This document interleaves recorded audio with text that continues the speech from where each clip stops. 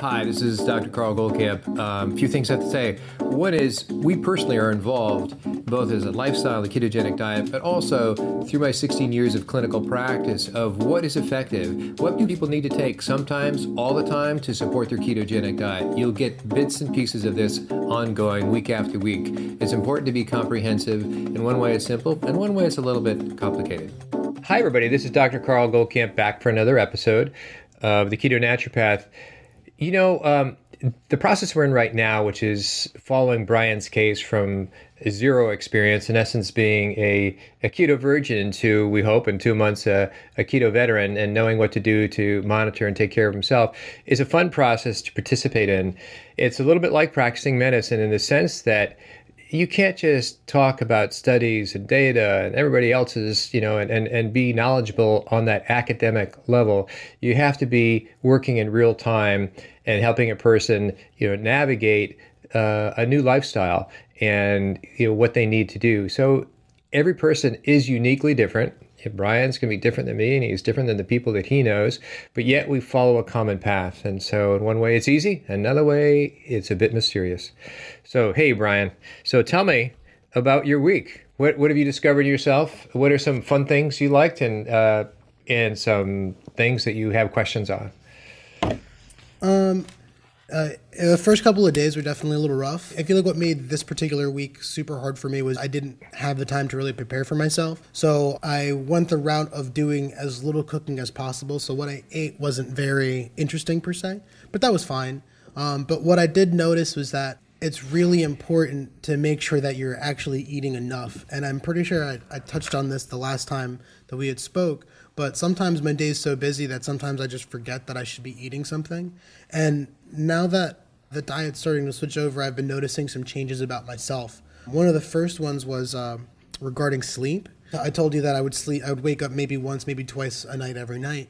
Now I feel myself getting physically more tired later into the day, to the point where I force myself to go to sleep because I just can't go on anymore. But when I do get to bed, I've noticed the last few nights that I actually stay asleep the entire night, which is incredible. And when I wake up, I actually do feel physically rested, which is really interesting to me because I feel like, quote unquote, I've changed nothing, besides just my diet. Mm-hmm. Outside of that, one thing that I did notice too is that when I started using the ketone strips in the beginning, I was a little confused because I'm supposed to be monitoring with these reagent strips, but the increments in which the shades go up are actually pretty high. So being that I've been maxing out the strip in purple for the last few days now, I'm wondering if I was kind of like at a loss for using the strips anymore. Like if I should just immediately switch over to actually monitoring the other way.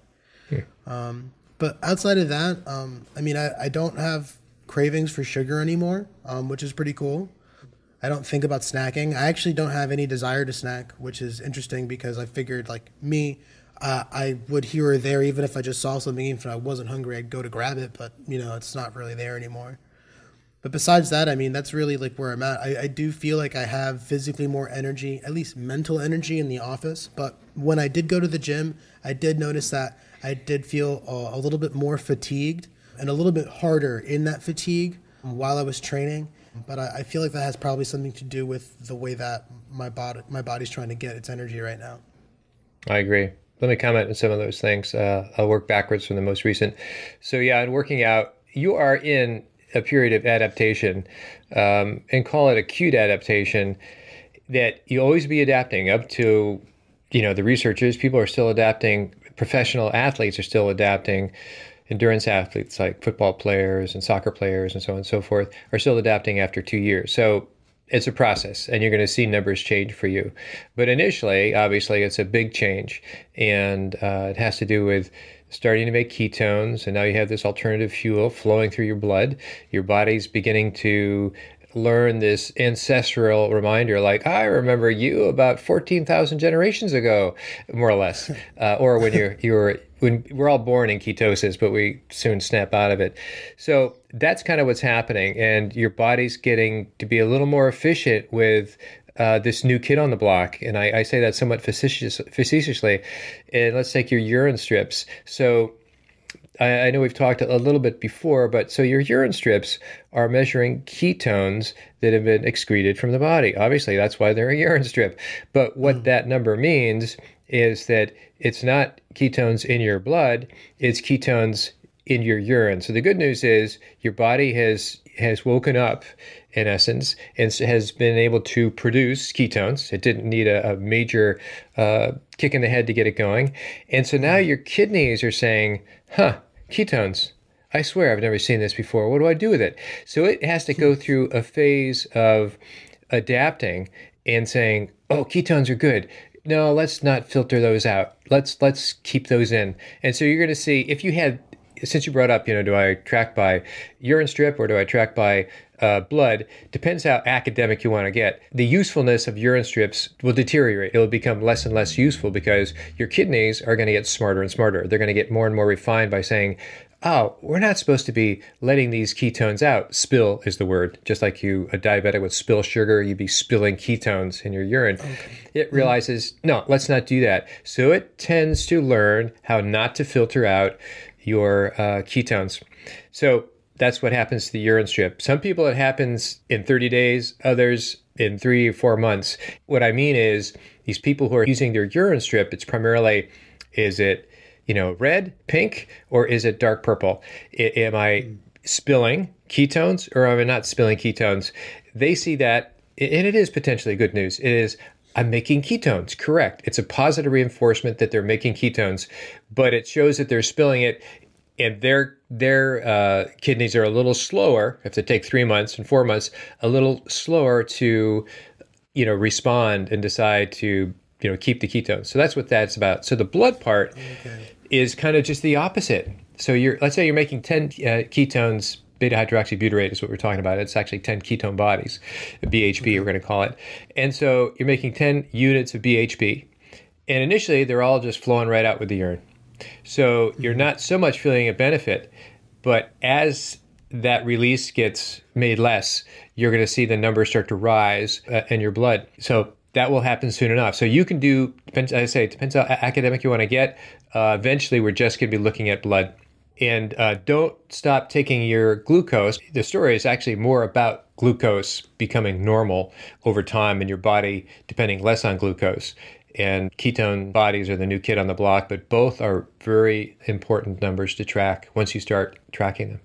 One question that I have regarding blood sugar is, I've been averaging, typically I'll be under 80, and it looks like whenever I check it, it's usually like around or just under 80. And that's relatively normal from what it seems that I've been, from what I've been looking at online. Am I going to see my blood sugar actually drop more? Those are good numbers, by the way. So I would say that it's questionable. Everybody's different. What that means to me now, you have insulin sensitivity. That's the obvious answer. But why does one person have a better insulin sensitivity than another? And it usually comes to their athletic past. They were always on a team. They were always very active. And it became a formalized part of their personality at some point. And so they might, in their late teens, early adulthood, have a sedentary job, but that can be quickly altered because they have a foundation that's insulin sensitive. So that's what that speaks to. So will it go down? Maybe. We're kind of on new territory collectively as a population, but most people that I have worked with, it's really about getting them under 100 comfortably on a daily basis, getting them from the 90s into the 80s, and ideally to your numbers into the high 70s or low 80s as a normal number. And you're already at that normal number, so we'll see where that goes. I can't imagine it's going to go a lot lower, but the world of, and when I say insulin sensitivity, it means you just need a drop of insulin to guide your blood sugar, it detects the blood sugar, to get stashed away into fat cells or the muscle and so on. And so you need to use so little insulin that you're already pretty acutely attuned. Will it, can it be more refined? Maybe. But other people, their insulin is almost deaf, and that's called insulin resistance. In other words, they put out a ton and they really can't change their blood sugar as much, and that is way off to type 2 diabetes, but that's the range. Wow, that's actually super interesting. So I can better understand that. So essentially what you're saying is that because because I happen to have that particular past, that it only takes a little bit of sugar for me to actually store that energy for it to become fat, right? That means that I'm more or less predisposed to gain weight if I'm sedentary for any period of time. That's an interesting way of saying that. I'd have to sort of say that's probably true. I hadn't quite reversed engineered it that way. But whether you're more predisposed, I would say that's probably correct. And I'll give you an example to show that is that the highest rates of type 2 diabetes, which is acquired diabetes, not ones that you're born with, so it's all about insulin resistance, has to do with Polynesians and Native Americans. And so in North America, there's this tribe called the Puma Indians, just like the shoe, Puma. And it's interesting because the border of the United States passes through the territory of the ancestral lands of the Puma Indians. So in the United States, the native, we can call them the Native Americans or Indians, what we call them, but of the Puma Indians, that, all the high carb foods and all the trashy foods were available, whereas the other side of this particular part of Mexico was generally pretty poor. And so their diet didn't change much. They were poor. And so what happened is the North American part had it's the highest part of diabetes in North America, whereas the same people that didn't change their diet in Mexico did not have diabetes. You also can say in Polynesia, I think the highest rates is in the Samoans. And so what's the shakeout? You could say that these tribes, these collection of ethnic genes were the least to get into this modern diet of high carbs and sugar. And when that came in, Hawaiians also can be, we now see Hawaiians as heavy, but they weren't heavy prior to 1740s, I believe, when Cook arrived. And so they were thin, but now suddenly you had all those carbs brought in. And so they were acutely sensitive, and their body was saying, store. If you get a little extra calories in the day, store that sucker, because extra calories never happened in their life. So now they come into a vault of all these extra calories. And so what you sensed about yourself is exactly true with the Samoans, the Hawaiians, the Puma Indians, and you can go on and on and on. I mean, that would make sense if you're making that kind of comparison. I'm actually a first-generation American. My family's actually from the Dominican Republic. And in the Dominican Republic, when you grow up, you're more, it's a third world country. You're not really getting a lot of extra calories, so to speak. One other qualifier to put on what they picked up when they came to the United States, and all the other stories will tell you, it's a thing called, it's a category of additives. Hardly call it food, it's called obestogens. And so those used to be called xenoestrogens, but they're in the same category. And so you now have another chemical reason, not just a calorie reason, that people generally, perhaps women more so, but I don't know that off the top of my head, are getting fatter faster. Really quick, I just wanted to go over the few metrics that I did actually have. Unfortunately, yesterday, I was unable to actually record anything, unfortunately, outside of what I actually ate. So we're kind of at a loss for the 17th. However, what it looks like to me is regarding my weight, I actually have lost 9 pounds. And it looks like my body fat has gone down 1.7%, so nearly 2%. Excellent. Since I started, which is pretty interesting. The one measurement that I'm not trying to take every day is my waist size, because pretty soon I'm going to want to stop paying attention to how much weight I'm quote unquote losing, since I'm going to be in the gym. One thing that I did notice regarding muscle mass is that my muscle mass has actually gone up since I started measuring. Interesting. In part, I've seen that too, and I can't quite explain muscle mass going up without any, external application and so on. And even if you were working out, you wouldn't see it change. As you know, you wouldn't see it change that quickly. So I sort of take it as part of the adaptation phase, and it certainly is better than muscle mass going down. But I tend not to discount a lot of initial data other than weight loss, because it's your body is going through a big change, and then we start to see things level out in week 3, 4, 5, and obviously by the end of 2 months you got a steady state of a sort. But in terms of weight, to give you a thumbs up, and also to give you a little background on that, is that people do generally have a pretty easy weight loss initially, and it's great, just like seeing the ketones in the urine. It's a great sort of positive reinforcement, but it's a little on the artificial side. And what I mean is, we've talked about one key thing, we'll get into a little more, is that we're stopping carbohydrates, and so carbohydrates is a word of carbon plus water, and so you've now no longer eating these water-filled calories, we're going to call them that way. So consequently, you've lost that water. So the water, it's water weight a lot that is being lost initially, is the point.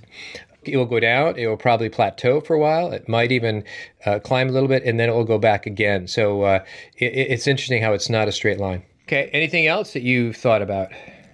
Oh, yes. This is actually really interesting. I'm starting to feel more level. My brain is starting to feel like more like a hum, where it's like now the tasks that I'm thinking about aren't just racing through my head. I'm starting to actually hone in and slow down. It's almost like I'm slowing my thinking down a little bit. And I'm not sure if it has anything to do with the adaptation, or if this is what, the changes regarding mental focus are supposed to be like, or if I'm even supposed to be feeling them this soon. But I mean, hey, it works for me. I think you are, and I think that you're now 28 years old, and so by most measurements, you're a young kid, and so therefore changes will happen with you a lot faster than somebody who's 10, 20, 30, 40, 50 years older than you. Kind of goes without saying, and people younger than you will be even faster. But, there's been a number of I hate to say studies because it makes it such an academic reference, but there's a number of over enough data about epilepsy and about early diabetic diets, which is basically a ketogenic diet. And so especially with epilepsy, one of the first things that they notice with kids that go on the ketogenic diet is that, their whole life has been pretty frantic. They go through these seizures and they pass out, and some of them pass out a couple times a day. And so it's hard to have a life around that. And so when they go on the ketogenic diet is that they find that there's a calmness that comes over these kids. There's a intellectual focus, mental focus, intellectual focus that is objectively noticed across the board from all different populations of these kids. They were the first to en masse take on a ketogenic diet since the 20s. So, and it's also been known with kids, and I guess you can say adults, mostly with kids that are ADHD, very hyperactive kids that are generally medicated in this culture anyway, that they've actually calmed down. So that switch of going to ketone bodies from glucose as a primary, or at least as a fuel to mitochondria and to brain power, which is really mitochondria in the brain, that it's significant. And then it speaks to, so we're talking neurological, and and from there you go, oh, that's amazing for the average person that wasn't necessarily looking for these things. And now you go, well, look at all these other related issues that are even more compounded to the betterment of the condition. So multiple sclerosis, ALS, Parkinson's, Alzheimer's. So it's really the same effect in a different category of people that have a more serious condition, but it's the same. It's very impressive. Yeah, so I did actually have one day where I ended up consuming more than 20 grams of carbs. I know that I haven't been averaging 20 through this week, but when you have, mistakes like, like the one that I actually had, how concerned should I be regarding it derailing me through this process? Really not at all.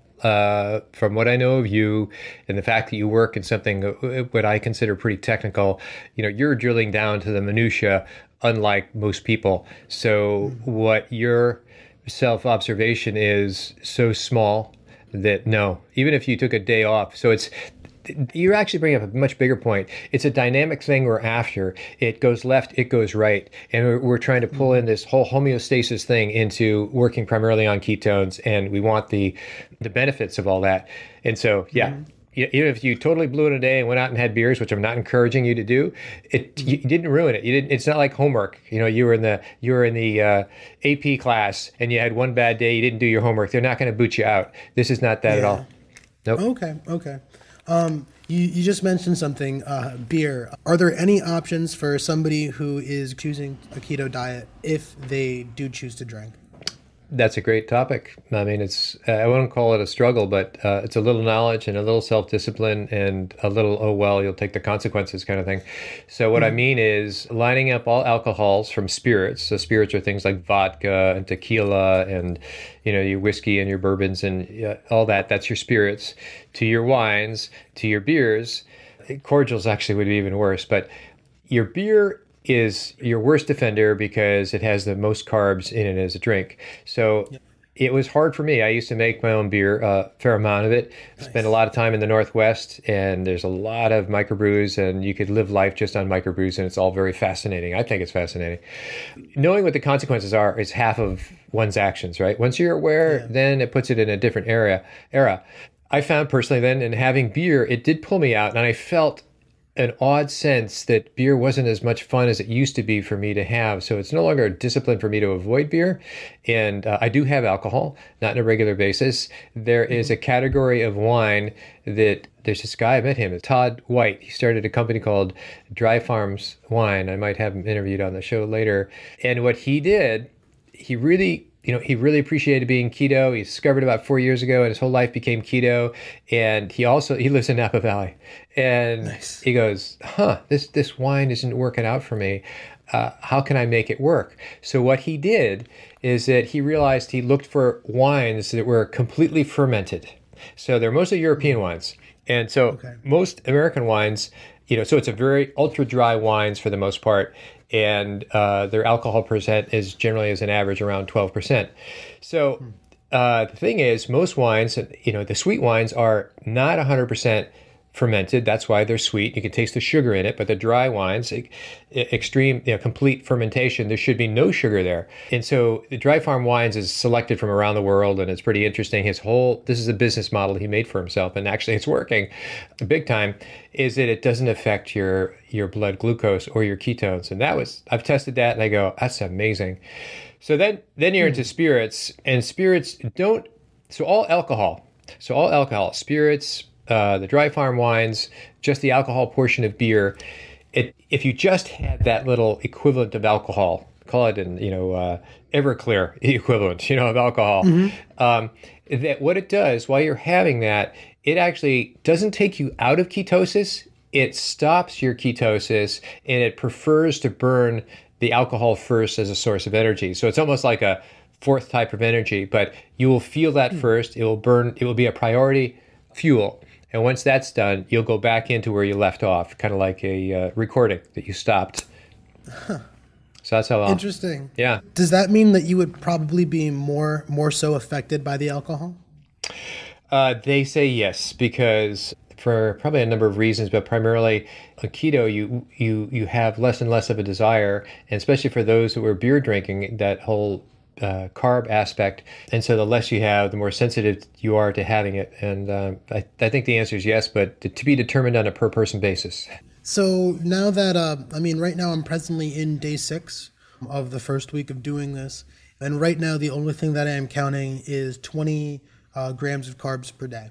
Great. And I'm kind of doing whatever I want, more or less, regarding protein and fat. Great. Is there anything that I should be looking to be more aware about in this next upcoming week?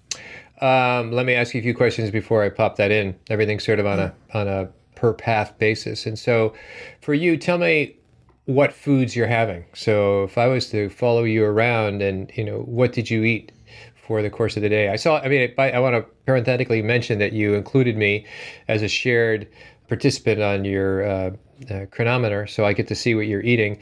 And when I saw it a couple of days ago, I go, this guy's starving himself to death.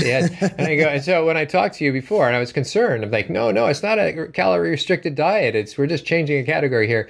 You said, no, that wasn't about that. It was just you didn't feel impelled to eat because you're doing other things. And I think that's fine. Following your gut instinct is really what this is about. We're not superimposing much discipline. It takes some discipline to only eat within 20 carbs per day. But tell me where all this is, where the calories coming from. What foods are you eating? Well, I'd say easily I was the most proud of yesterday, more so than anything else. I actually made I made some shrimp with some eggs and bacon with some cauliflower rice. That was probably the most complete type of food that I've had. Other days, it's usually like things that that I usually end up getting when I don't have time. Like for example, I've been doing a lot of chicken breast and spinach because I'm trying to make sure that I get some sort of fiber. I had a broccoli slaw the other day. It was literally just cut up broccoli with a little bit of cut up carrots, which was a little bit higher in carbs than I wanted it to be for what it was. I was eating more avocado in the beginning of the week, but I didn't realize that could be very easily overdone regarding my allotment for 20 carbs for the day. It's looking like mostly chicken, eggs, bacon, sausage, and shrimp in that order. Regarding proteins, I had tuna one day, and then regarding fats, it's mostly cheeses and butter. I only made the mayonnaise yesterday, but I haven't had any on any food yet. You made mayonnaise. Tell me about that. You had actually given me a recipe for a mayonnaise that uses the MCT oil. So I went ahead and I made some of that, but I actually haven't tried any of it yet. So I'm definitely looking forward to it. I did actually get an opportunity to pour some of the MCT oil over my protein. And, I can't explain it, but I completely agree with you. Somehow it makes the food taste better. Well, good. I'm impressed. Week one, you are a fast student. You said that before. Also, you have some culinary expertise, which most people do not have, and it's usually an effort for them to open that door. So, your results, I can't argue with your results. You're making ketones. We see that in urine. So that's like the only thing I wanted you to see happen. That happened. You've dropped your carbs. See, when we say low carb, high fat diet, is that we're shutting off the glucose for the most part, not completely. That's an impossibility, by the way. But we're also deciding to supply the precursor, if you will, fat for ketones. And it's an advanced topic, but we'll get into it later, kinds of fats and their efficiency to create ketones and, some things you might want to change up. But yeah, you're a fast study. Your cooking is very good. You've already made your mayo. I would say the only trick, and I hesitate to even say this as a trick, and I hesitate to say this to you because you're already getting results that I would have come in week 3 or later, and you're having your chicken, your spinach, and these are good qualitative food choices to make.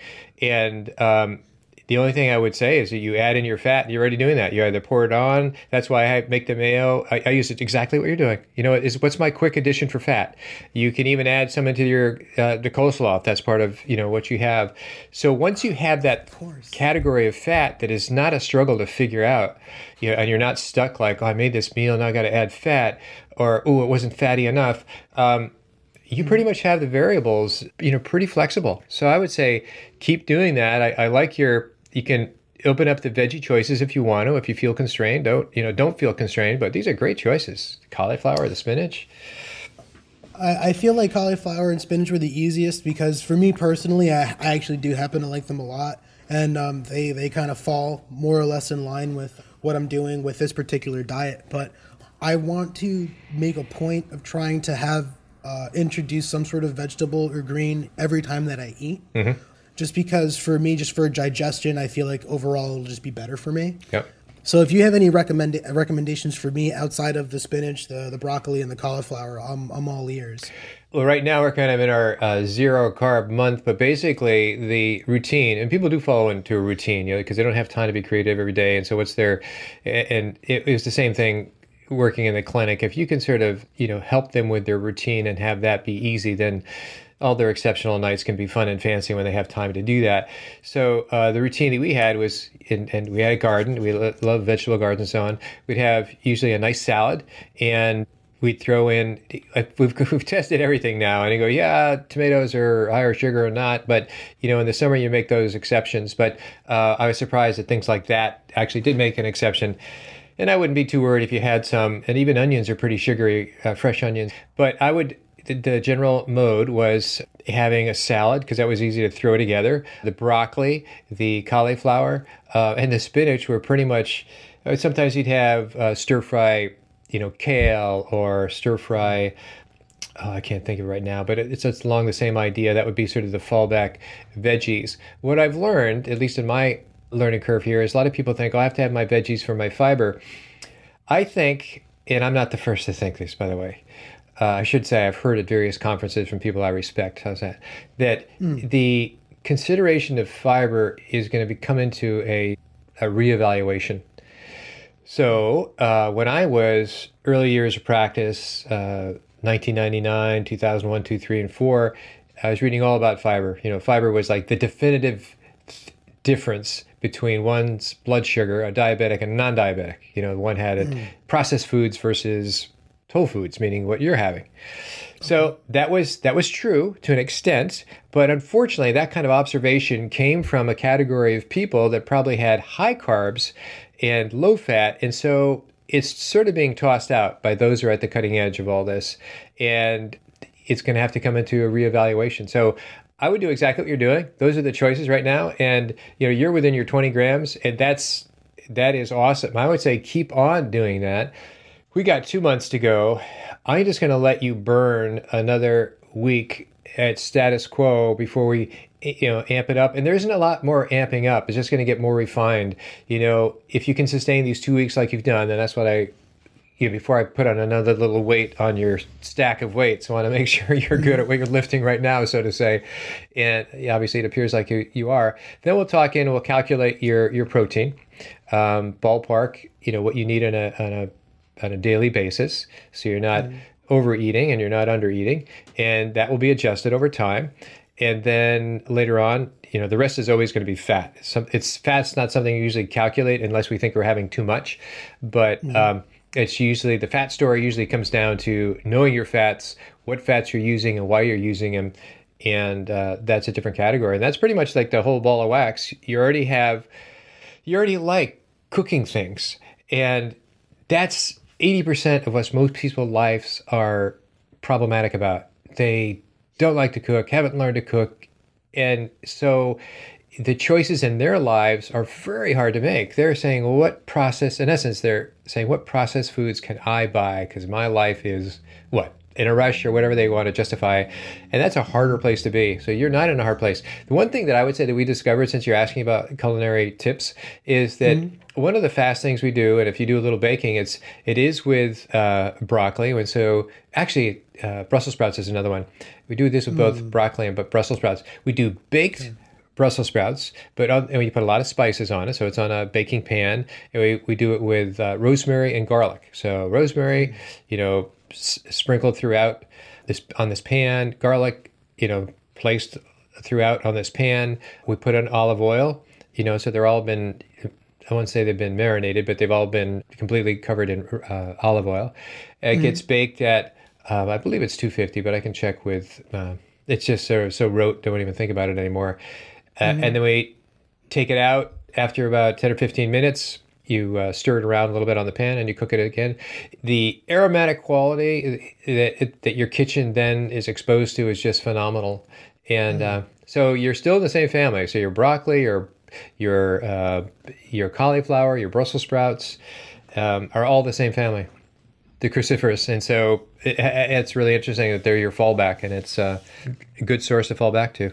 I do my best to spend as little time as possible cooking. So, if I can put something in the oven, let it hang out for a little, and then actually, only work with it a little bit in a pan, hey, that's great. That's less work for me, more or less. Good. I'll send you the specifics on that as well. I just want to review. So, I'll check in on your shared chronometer readings.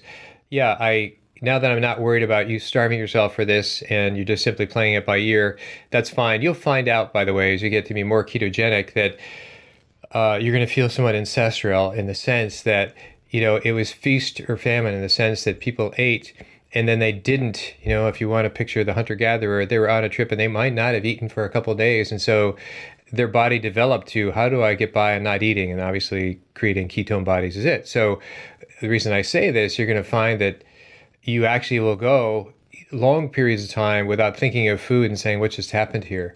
And if you're flying to some far off country, that takes a day and a half to get there, whatever, you're going to find that as long as you're hydrated enough, you don't necessarily have to eat all the junk food that's presented in front of you because you're good. So that's that's a big latitude, but I wouldn't have that be an exercise of discipline. Right? Just play it by ear, and you're zeroing in your 20 grams a day of carbs. That's a big deal, and I'll check in. Other than that, I just want to give you another week of having because this is your lifestyle. This is a lifestyle we're shooting for. It's not a flash in the pan kind of thing. Mm-hmm. And then next week we'll get a little more technical, another calculation, and see where we go from there. I think great work. I really appreciate you jumping in with both feet. I was a little worried when people get fast results, because those are the people that burn out quickly. They're hyper vigilant. One thing you may want to add in, I know you have or you're planning to get a ketone meter or a blood a glucose meter, that if you have those available, take a few readings periodically, together. Don't waste your time or money, but say, hey, I started taking some of this, and if you can do them in tandem, in other words, they're paired, it's a more valuable reading to have. It was after dinner, it was after working out, and just have a little reference to what the context was for that reading. I'll put some notes in here. You'll see sometimes I actually will put some notes on, depending on what it is, just because I thought something was interesting or I made an observation. Good. Another little fun thing is relative to your category of sleep, your quality of sleep. Put down dreams if you have dreams. I don't mean write the dreams out, but did you dream? Did you wake up and go, well, that was quite a movie? Or did you go, I don't know what happened, but I'm here in the morning rested, and that's fine. But dreams. Super. Okay. So if there's no more questions, let's bring it to an end. I think we've had a good session here. You're doing great. From my perspective, you're an easy convert. It does not work this way with a lot of people. Some are very eager. Some are stuck in a particular lifestyle. Also, your age. I keep on saying that. I don't mean to, but it implies a certain flexibility to lifestyle. That's cool. I really appreciate you saying that. I definitely am trying. I'm trying to be conscientious.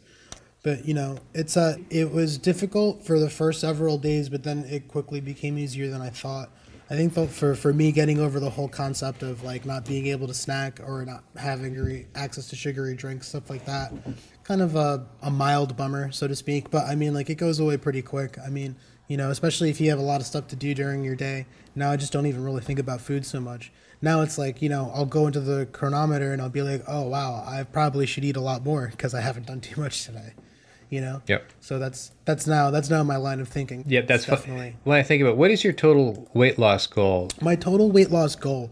Okay, so I know that I should be able to get somewhere roughly around 150 some odd pounds. But if I can get in the neighborhood of the 160s, that'd be pretty incredible.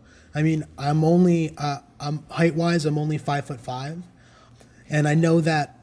Back in my senior year of high school, I was wrestling at 140 and 145 pounds.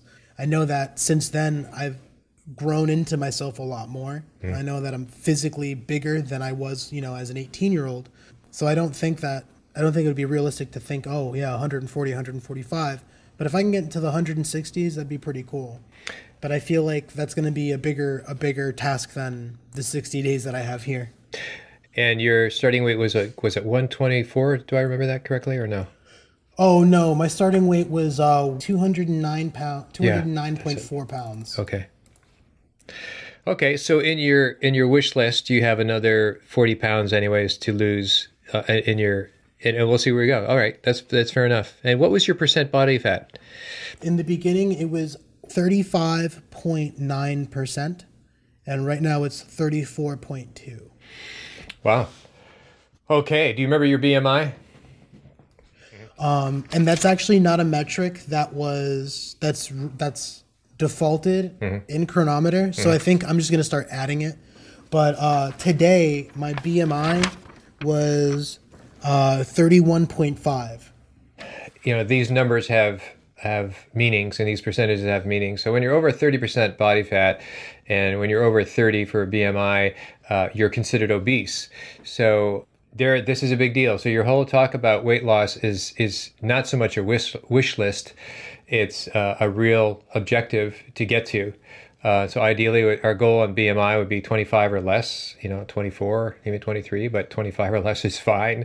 Your weight, For a guy, you can drop down to 20 easily over time, and depending how chiseled you want to get after that, it's a personal choice. But so this is going to be remarkable. I think you're going to have in 60 days a lot more change than you anticipated. Okay, let's wrap it up, and we'll put it into this episode. And it's been a great talking to you, Brian. You're such a spirit to continue with all this. It's impressive. Thank you so much for letting me actually go ahead and do this with you. It's been a pretty awesome opportunity. I've been enjoying it so far. Okay, take care. Bye-bye. Thanks for listening. For anybody who has any questions, feel free to contact me on our Facebook group, Keto Naturopath. Same name as our podcast. I'm open to any questions, and we plod through the good and the bad, the difficult and the easy, week after week.